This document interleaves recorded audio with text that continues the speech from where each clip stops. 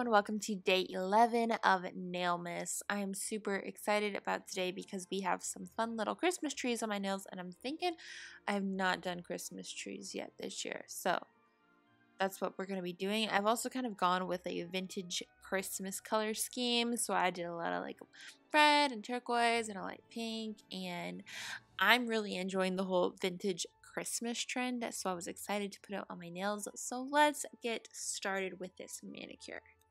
First up, I'm going to start with a white base for my nail art, and then I'm going to go in with some green acrylic paint, and I'm going to start painting my Christmas tree.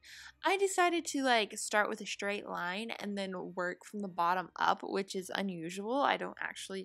I've never done that before, but I thought I would give it a go, and turns out I really like this format of creating a Christmas tree.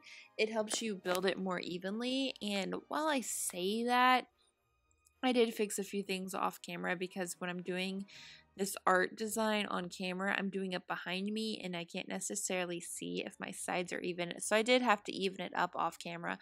But as you can tell, you get a really good sort of texture of the edges, and it doesn't look so perfectly shaped, which I really like for a Christmas tree, because I mean, you want that texture of like the different branches on different levels and different thicknesses. It just makes it look more realistic and like a Christmas tree in general.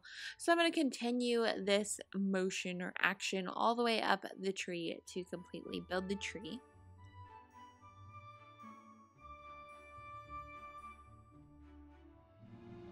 Once the tree is built, I'm going to go ahead and start kind of creating little spots of the tree off the edges of my nails, so it would look like that this could be a repeating pattern, and it does repeat in other sections of my nails because I wanted to make it a pattern on multiple nails, mainly because I'm terrible at centering things. So since my tree wasn't like perfectly centered, I went ahead and went with this route so it looked kind of like it was on purpose. So there's a little tip or trick for you if you're really bad at centering things. Make it a pattern, make it repeat on your other nails, so that way it being a little bit off-centered doesn't matter.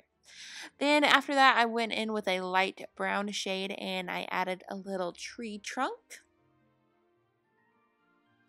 After that, it was time to do the decorations, and so like I said earlier, I went with a vintage color theme, and I did add a pink because I felt like that pops up a lot in the vintage Christmas because it's almost like a shade of red. So I wanted to vary the shapes of the ornaments too. So for the pink, I just put like little lines, maybe they're like little icicle shapes hanging down. And I just did this all over the nails, and I made them pretty skinny because I did want to leave enough room for the other ornaments. And I continued that by moving on to some red. And I just did the red in little dots with a dotting tool, and I did use probably one of the smallest dotting tool options that I did have.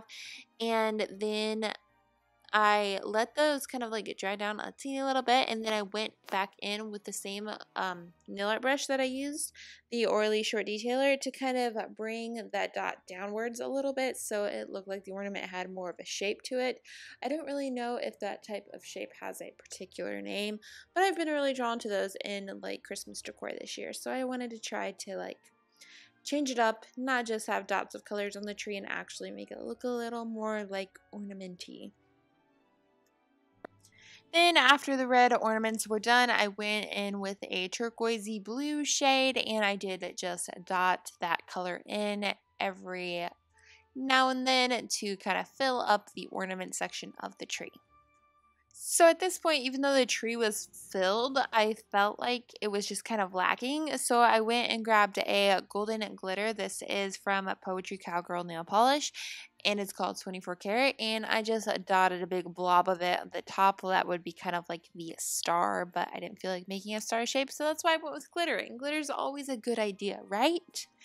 Then after that was dried, I applied a matte top coat, which here of course it looks glossy, so this does make a really fun glossy manicure if you wanted, but then I let it dry down, and I had this design. So this is my final look.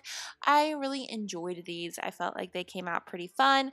They're different than anything I've done before, I think, for Christmas designs too, which is really nice because after, you know, a few years of doing Christmas designs, it's kind of hard to come up with something new. But I was content with these. And I do want to like point out the fact that the background in this video was kind of wonky, but that was because since the nail art that I was doing was based on white, my normal white background didn't look the greatest with this design. It kind of made my nails disappear, so you had to use blue. But hopefully you didn't mind, and I hope you guys enjoyed today's video. Thank you so much for watching, and I'll see you back here tomorrow for another Nailmas video. Bye!